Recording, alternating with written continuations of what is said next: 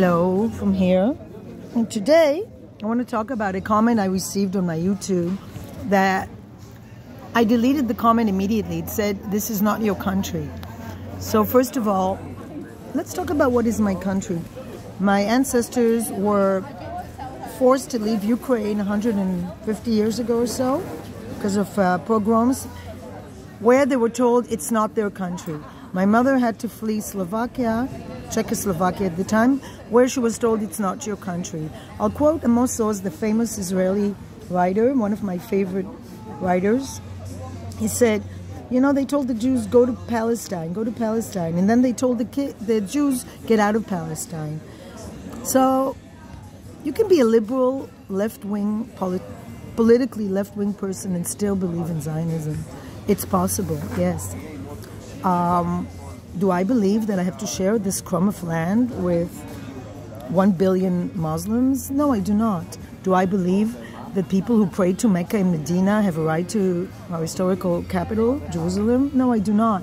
Do I believe the people from Australia, from US, who took over other people's land have a right to tell me this is not my country? No, I do not.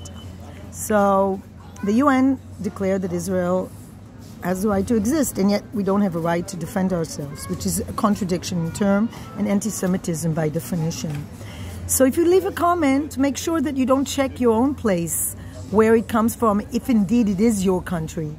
And as for Palestinians, they're all over the Middle East. Why do they have to come to this country in particular? Why do they have to take over the only Jewish holy place, Jerusalem? They pray to Mecca and Medina. I've seen Muslims pray in the direction of Mecca and Medina. Why do they have to take over our country as well? The answer is greed. People are pretty greedy. It's not enough that they have the entire Middle East. It's not enough that they have 1 billion people strong. They have to destroy the 14 million Jews still living in this world, which I think is pretty corrupt. And it's about time we call this game out. And yeah.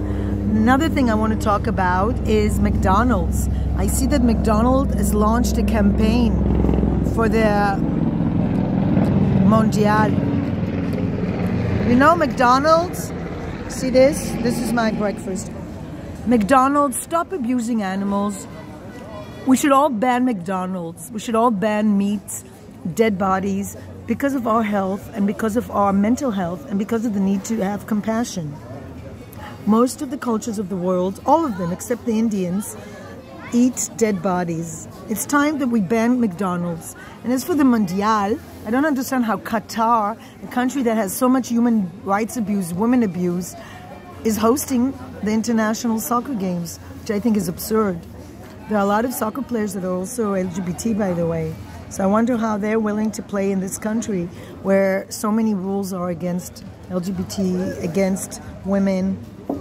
So it's really weird how that happened, but the answer is money. Money takes over everything. And it's funny how Jews are accused of being greedy when the people that accuse them are in fact greedy. It's funny that I'm accused of taking over a country. Where do I come from? I come from this place. I don't come from Ukraine. I don't come from Czechoslovakia. That was pretty clear during World War II. They pretty much clarified to the Jews where they come from. They come from a country, this country. So they told us to leave their countries and come here. And then they tell us to leave this country and go where? To the sea?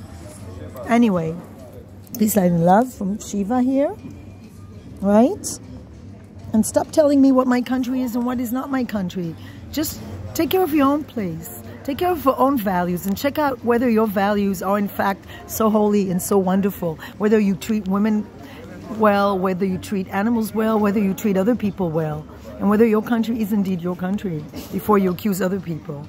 Take a look at yourself. There is this metaphor, look, before you accuse somebody else, this is the accusing, remember that all these fingers are pointed at you. Peace, light, and love. Have a wonderful day. I'm enjoying my winter here, right? We're having a pretty good winter.